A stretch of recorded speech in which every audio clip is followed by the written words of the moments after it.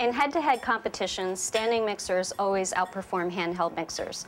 The most obvious difference is the brute force. Any decent standing mixer can easily knead bread dough, but even the best quality hand mixer fails miserably at this task. A standing mixer also frees up the cook to take on other tasks. If you can afford to spend several $100s on a good standing mixer, we recommend that you do so. But if you can't justify such a big investment, for many day-to-day tasks, a handheld mixer is more than adequate. When making cake batters and cookie doughs, whipping cream or beating egg whites, we have found that a handheld mixer can yield the same results as a standing mixer, just a little more slowly.